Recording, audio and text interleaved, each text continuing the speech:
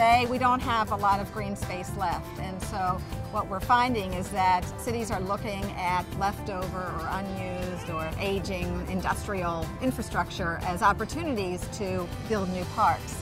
Rails-to-Trails Conservancy is an organization that's dedicated to transforming unused rail corridors into multi-use paths for walking and bicycling. That work takes us to communities large and small, working with community groups as well as state and regional agencies, and as well as advocating at the federal government level.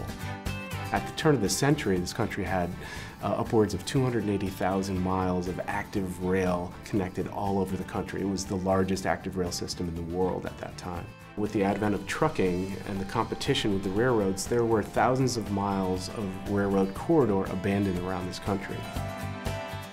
A lot of trails that are put on abandoned or unused rail corridors are simpler to build because you already have a lot of the infrastructure there. You have the tunnels, you have the bridges, and you also kind of have this flat surface.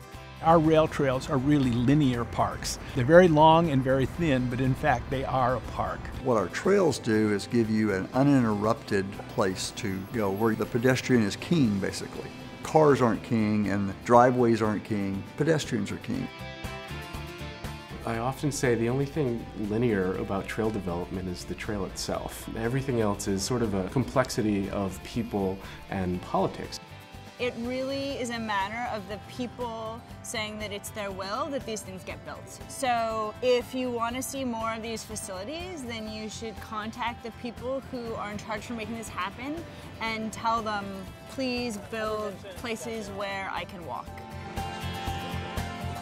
It's not a very hard process. The first thing you could do would be go to our website at rails-to-trails.org, and we have a trail building toolbox up there that gives you all of the basics that you need in terms of how to start. And then after you've dealt with the most basic questions, you can call up our staff and we would be glad to walk people through the process.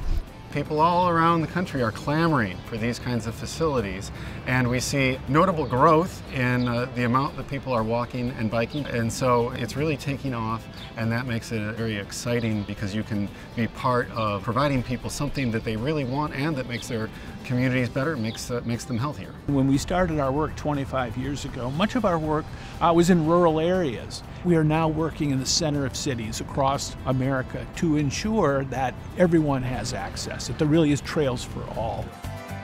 Since there is so much success on the ground, we're looking at connecting it to other types of trails, to green space, to parks, to downtown business centers, to transit hubs, to schools, to everything, so that you have an interconnected, linked system that is for non-motorized travel.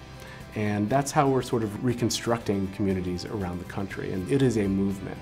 People are becoming more aware that these are out there and more aware that they need them. And what a better time to reconnect with your family or friends than to do it while walking outside.